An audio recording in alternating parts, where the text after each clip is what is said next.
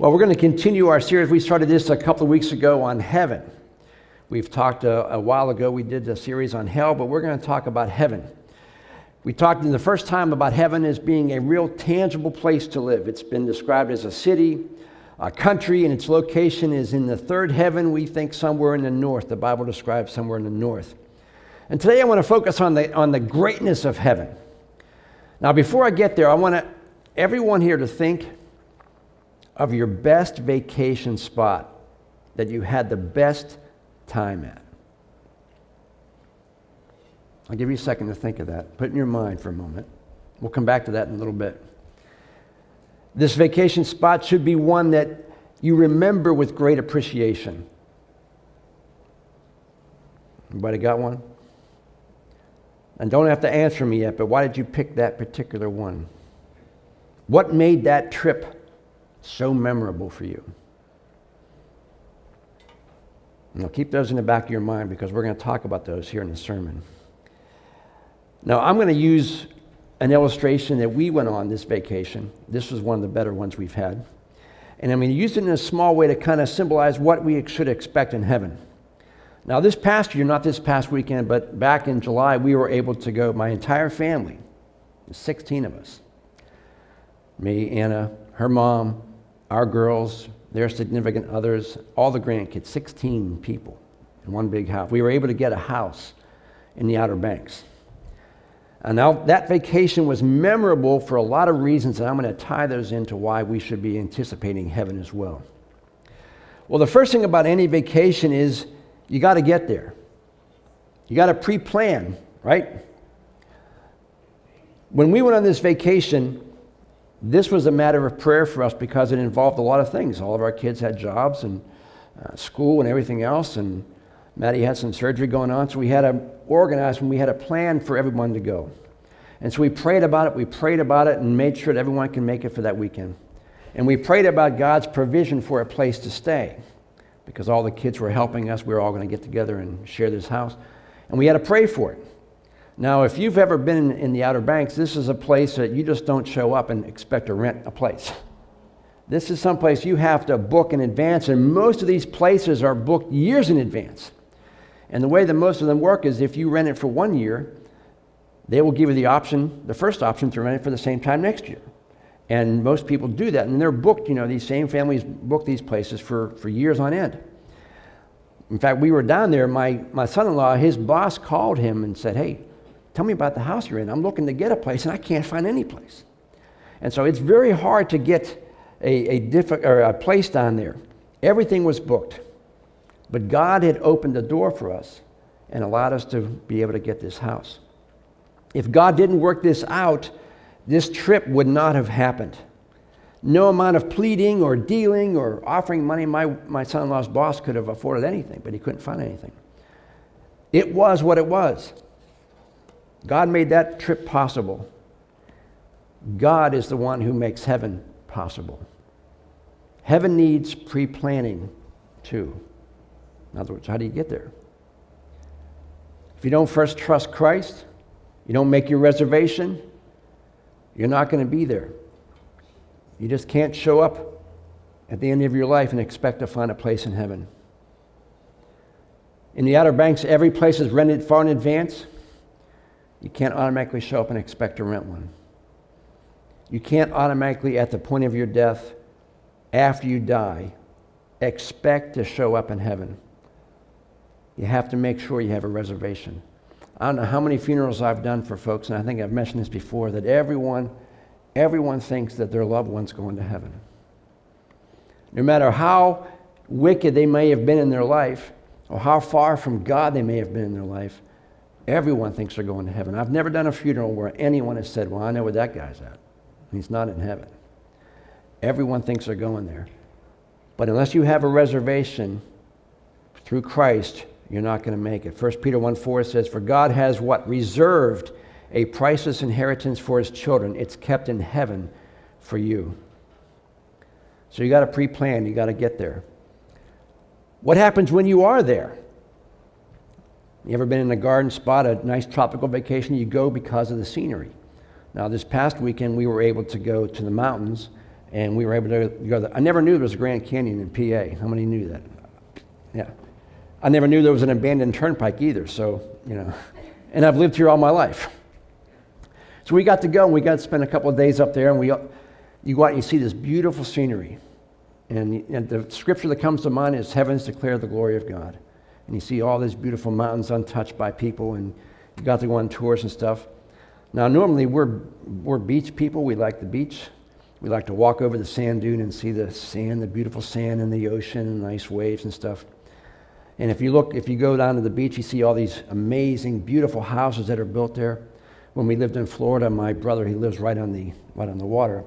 And all those houses that are built right on the water, there's huge mansions, just enormous. And it was one of the most beautiful places you're going to see. All those places are going to pale in comparison to what heaven is going to be like. John 14:2 says, in my Father's house are many mansions. I like that version. Now, the house that we stayed in had 7 bedrooms and 8 baths. Whew. Maybe, and that was just enough. Maybe you stayed at a 5-star resort, or when we were in Florida, we went to visit Atlantis, the part down further on south, and again, beautiful, built on the water. But think about God's mansion. Imagine what God's mansion is going to be like. Hebrews 12:22 says, you have come to Mount Zion, the heavenly Jerusalem, the city of the living God. We're going to be in a city that God built for himself and is preparing for us. Revelation 21:11 says, it was filled with the glory of God and sparkled like a precious gem, crystal clear like jasper. That's the city. Revelation 21:21. The 12 gates were made of pearls, each gate from a single pearl. How many of you have a pearl necklace, ladies? Maybe they're about that big, right? An entire gate made of one pearl. And the main street was pure gold, as clear as glass. Now, we've heard streets of gold, but can you imagine the pavement? It's gold, but it's crystal clear. And that's the streets. That's what you walk on. Whatever beautiful surroundings you've been in will pale in comparison to what heaven's like. Think about the nicest place you've been, and think about something that's 100 times better than that. So we got to get there. We find out what's there when we're there, and we realize that there is permanent. Now, the thing about vacations is they end, right? You may have an awe-inspiring, awesome trip, but it ends quickly. My kids, they would say the longest week in their lives was the week before vacation, and the shortest week in their life was the week of vacation. Now, why? We don't live in the Outer Banks. We don't live in the Grand Canyon. We don't live there. We live here.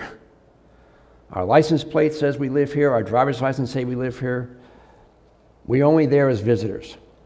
And we know that as the week goes on, I don't know about you, we would count days down. Okay, we have 5 more days left. Okay, we have 4 more days left.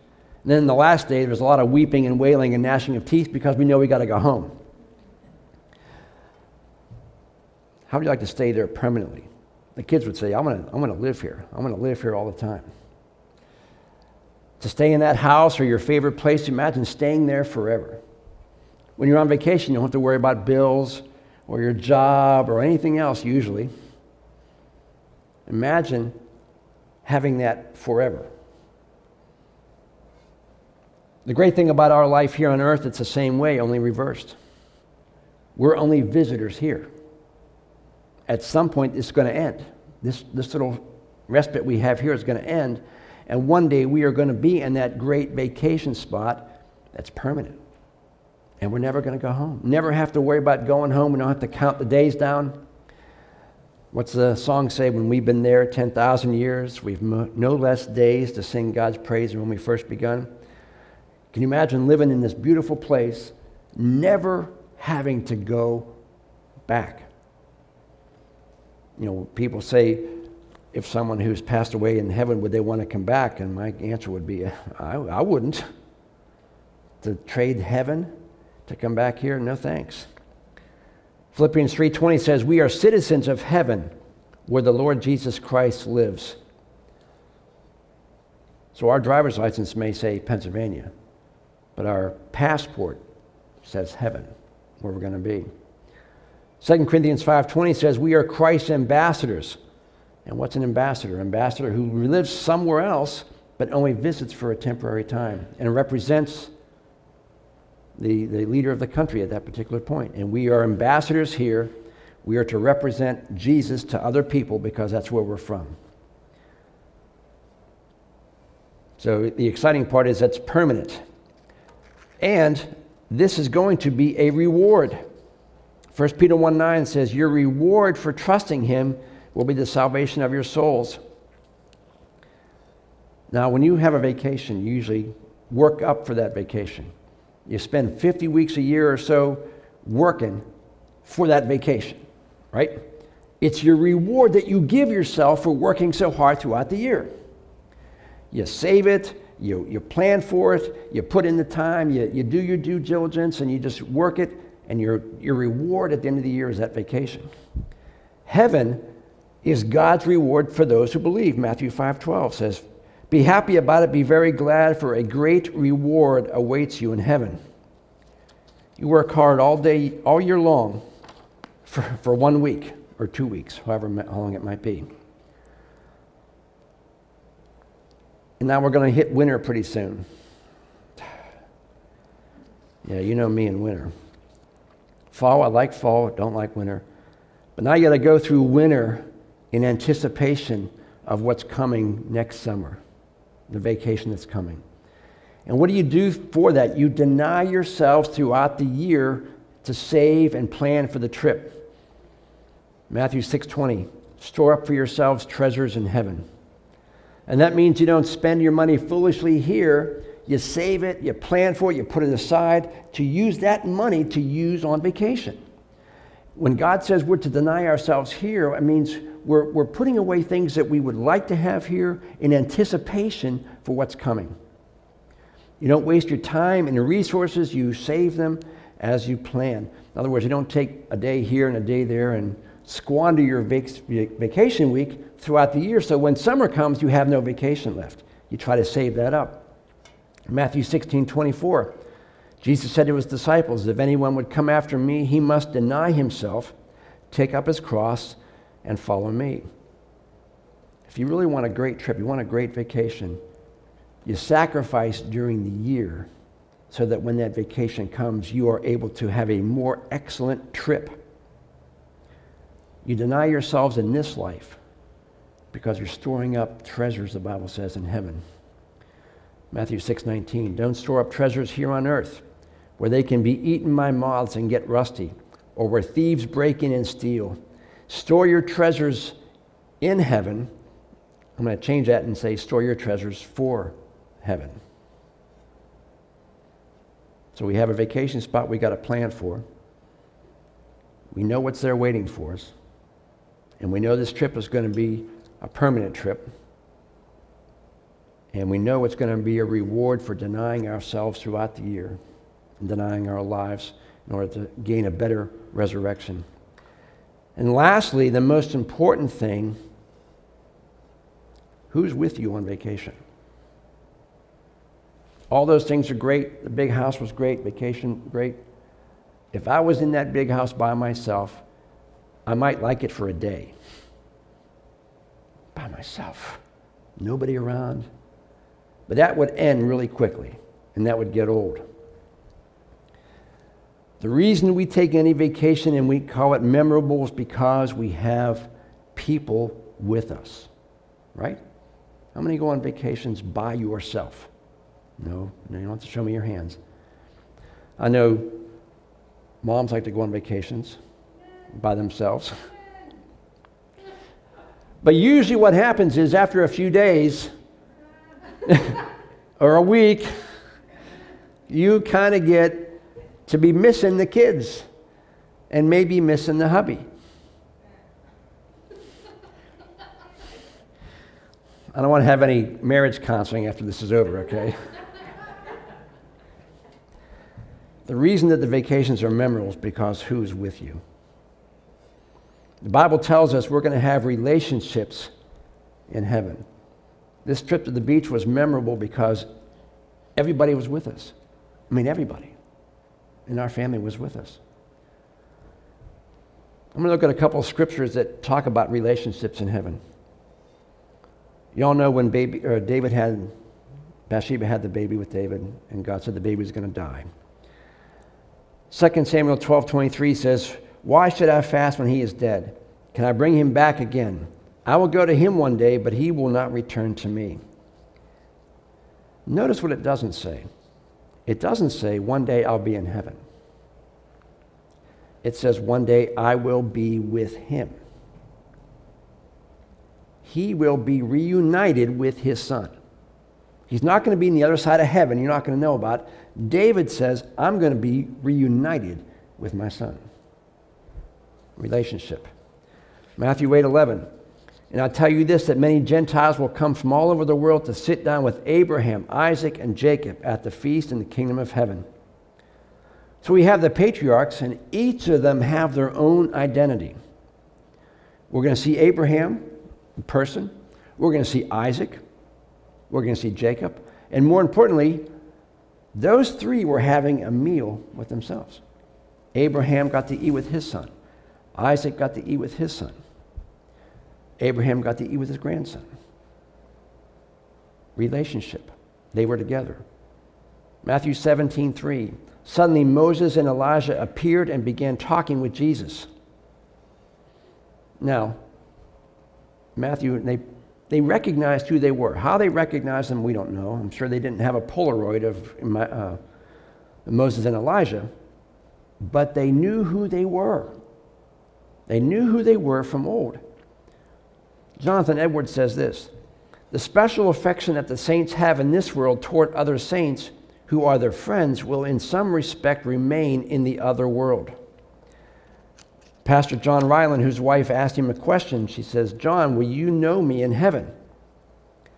"Betty," he replied, "I have known you well here, and I shall not be a bigger fool in heaven than I am now. Therefore, I will certainly know you there." 1 Thessalonians 4:16. "For the Lord himself will come down from heaven with a commanding shout and the call of the archangel and the trumpet call of God. First, all the Christians who have died will rise from the graves. Then together with them, we who are still alive will remain on the earth and will be caught up with them in the clouds to meet the Lord in the air and remain with them forever." Now, Paul was writing this to the Thessalonians because they were concerned that Jesus had not returned, and yet some of the believers had died. So Paul was saying, look, don't worry about that, because at some point, God is going to come back. Jesus is going to come back. And look at verse 17. It says, "Together with them." So the people who died, who were in the grave, are going to be reunited with the people that were still alive at that particular moment. People are going to have relationships in heaven. People are going to know each other in heaven. People are going to be familiar to each other in heaven. Do you want to go there alone? One of the hardest things is seeing your family not know Christ. Knowing that at some point, after you die, and if they don't know Christ, you're not going to see them again.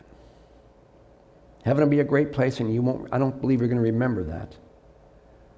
But man, I'm here. I want them to be with me. And I know you want your friends and your family to be with you. And that's why we need to be sure that we're doing all we can to introduce them to Jesus. Not only will we see our family there and be reunited with them, as David said, we'll be reunited with those who have gone on before. Now here's an interesting thing. I've thought about this a while. Don't know if it's true or not. How many of you like time travel movies? I'm a big time travel. Man, you have time travel, I'm your first volunteer. And usually what happens is, in those time travel movies, when they come back, nothing has changed. Now think about this for a minute. It's going to get a little thick here. God is outside of time, right? He is not surrounded by time. He is outside of time. Think about this. What if, since God's outside of time, everybody who dies, no matter when they die, they all arrive at the same time? Because God's outside of time. Now, the Bible talks about, Sheol or Hades being the place of the dead. And you get the good side and you get the bad side. The good side is with Jesus right now, and that's paradise. But one day we'll all be in heaven. I don't know how that's going to look, other than the fact that we're going to know each other. And that should motivate us to do all that we can to bring others to Christ. I mean, look at the world now. It's a mess. This country's a mess, right? But man, what better opportunity to lead someone to Jesus during this time where things are so confusing and so acrimonious everywhere. It's rough. And we need to be sure that we're doing all we can to do that. And whether they get there at the same time we do or not, I want to be sure that they're there. Another thing is we are going to see Jesus as he is. How many of you have a picture of Jesus somewhere in your house or office? I got one in my office. We all have our image of Jesus. We all have an idea of what he may look like. In fact, my wife saw something on the internet yesterday that some computer-generated picture of Jesus, given all the being Middle Eastern, being Jewish, and all that. He tried to formulate what he might have looked like. Again, we don't know. But one day we will know. And I'm going to, let's see, am I going to close? No, I'm not going to close with this, but I'm going to read this. Colin Smith shares this story. He said, there's a beautiful story, a true story, of a man by the name of William Montague Dyke. When William was 10 years old, he was blinded in a serious accident. Despite his disability, he graduated from university with high honors. And while he was in school, William fell in love with the daughter of a high-ranking British naval officer, and they became engaged. Shortly before the wedding, William had cutting-edge, for that time, eye surgery in the hopes that his operation would restore his sight. If the surgery failed, he had no other option. William would remain blind for the rest of his life. After the operation, William's eyes were swathed with bandages, and he insisted on keeping the bandages on his face until the day of his wedding. If the surgery is successful, he said to a surgeon, I want the first person I see to be my new wife. The wedding day arrived, and the guests assembled in a cathedral in England to witness the couple taking their vows. William's father and doctor had performed the surgery, stood next to the groom, whose eyes were still covered with the bandages. The organ trumpeted the traditional wedding march, and the bride walked down the aisle to the front of the church. As soon as she arrived at the altar, the surgeon took a pair of scissors out of his pocket and cut the bandages from William's eyes. Tension filled the room, and the congregation held their breath as they waited to find out if William could see the woman standing before him. Then, as he stood face to face with his new bride, William's word echoed through the cathedral. You are more beautiful than I ever imagined. One day the bandages that cover our eyes will be removed, and we will see Jesus as he is. At that moment, faith will be turned to sight. And when you see his glory, it will be greater than you ever imagined. Going back to the vacation, whatever great vacation you've taken in the past or may take in the future, there's no comparison to what heaven is going to be like. 1 Corinthians 2:9, again, we read this last week. However, it is written, no eye has seen, no ear has heard, no mind has conceived what God has prepared for those who love him. Think about those who have gone on before us with Christ. Think about what they are enjoying right now. This beautiful, Golden Street, pearled place, magnificent setting, permanent, never having to come back, never having to experience any hardship or suffering. They get to talk to Jesus one-on-one. Perfect place. You have your reservation? You want to see what heaven's really like? There's only one way to do that. Do you want your family and friends to be with you? How you answer those questions are going to determine your future, because that's a future that waits for everyone. The Bible says we all have eternal life. It's just where we choose to spend it.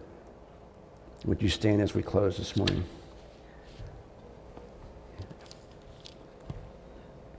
Would you close your eyes for a moment?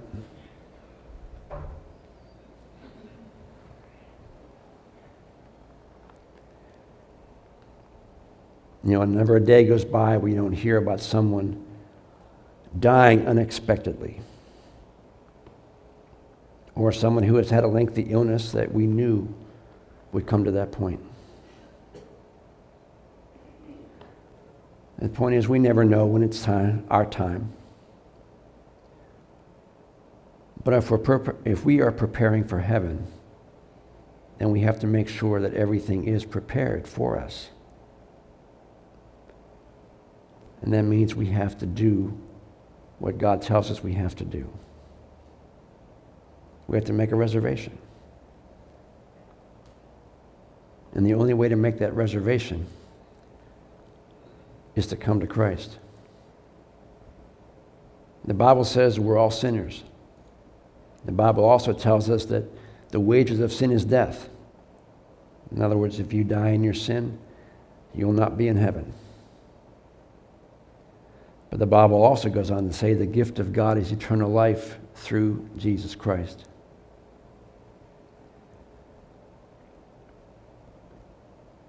I never want to assume that everyone who comes to church every Sunday automatically knows Christ.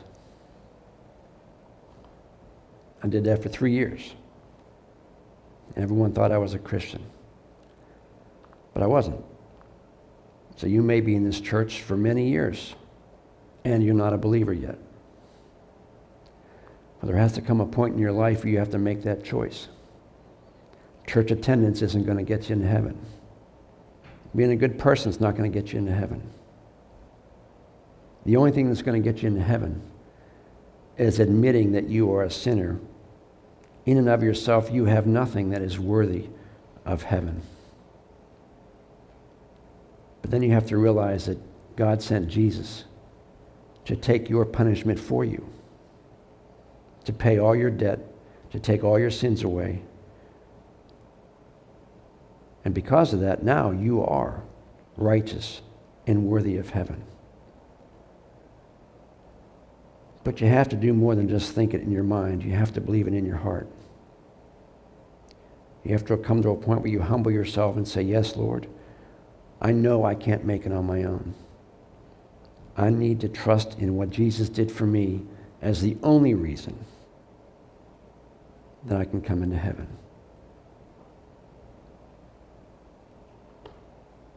If you're here and you've never done that, you've never really acknowledged Christ as your Savior, confess your sins, and trust in Him for forgiveness, and you want to do that, I want you to raise your hand right now.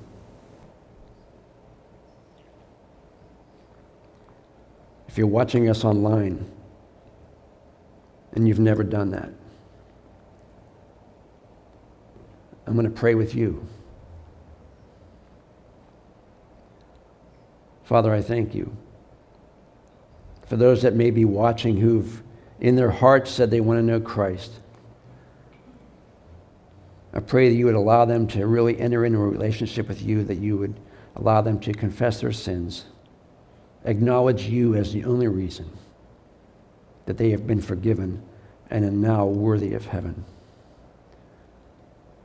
I pray that you bless them. I pray that you let them understand and realize, and let the Spirit of God come in them and understand the change that's taken place in their heart. It's like a light bulb going off in their head, Lord. I pray that they would really see the transformation in their life by simply believing upon the name of Jesus. For those of us here and those of us who may be watching at home who have already accepted Christ, I pray that, God, you would continue to fill us with the burden and really the heartache of reaching people who don't know you. Give us that opportunity, Lord. Give us that desire. Burn that in us. Let it be our overriding issue in our life that keeps us focused upon you. All the things around us, Lord, are going on, and they're going to continue to go on regardless. But help us to be of single mind, of winning people and living a life that's righteous for you. Now, Lord, I pray your blessings upon those who are watching as well as those who are here. And allow us to leave transformed and encouraged by the Spirit of God. Father, we do love you this morning, and we're so grateful for all you've done for us. Help us just to live our lives the best that we can. And Lord, we ask all these things in Jesus' name. And everyone said, amen. God bless you. Have a tremendous week. Have a great day off tomorrow if you're going to be cooking. My phone number is in the book.